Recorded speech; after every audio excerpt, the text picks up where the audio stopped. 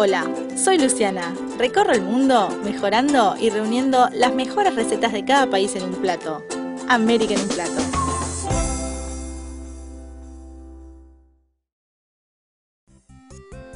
Hola, ¿cómo están? Bienvenidos a un nuevo programa de América en un plato, segunda temporada.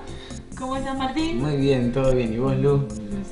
Muy bien, muy bien, muy bien. Bueno, hoy vamos a hacer un chimichurri estilo argentino, pero con productos uruguayos. Sí, tuvimos que comprar los productos en una finca orgánica de Uruguay. Finca orgánica de Montevideo. Un saludito a toda la gente de Montevideo que nos sigue, que son un montón, ¿eh? Gracias por estar ahí siempre. Y durazno. Bueno, vamos a seguir, entonces ahora sí. Tenemos acá el perejil. El perejil es orgánico, fresquísimo, ¿eh? Miren el color que tiene, es delicioso. Este perejil divino. Entonces le vamos a poner un poquito aquí. Le agregamos un poquito de aceite de oliva. Perfecto. Un poquito de vinagre. Y vamos a batir hasta que tengamos una consistencia deseada.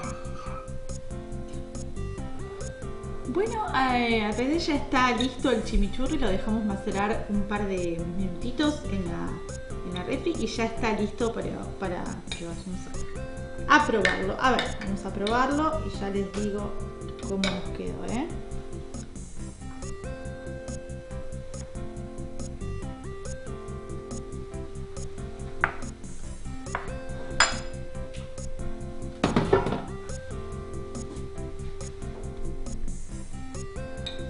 ¿Te diste cuenta que cuando un chimichurri está como que bien hecho, queda bien con todo lo que lo comas? Con pan, con tostadas, con todo, ¿o no? Espectacular.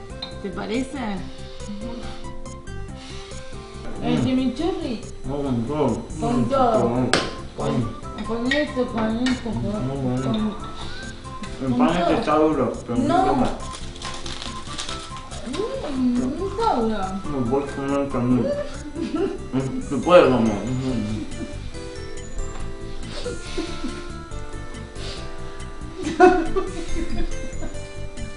¿Qué chimichurri?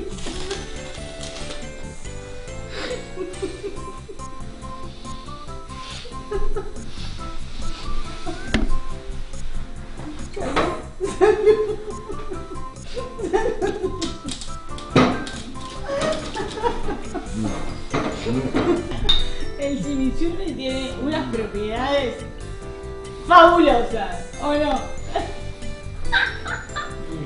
Va con todo. Traje una pizza. Permiso. Qué bueno que es el chimichurri, ¿verdad? Sí, qué rico, ¿no? Nos despedimos entonces del programa de hoy. Poner un poquito.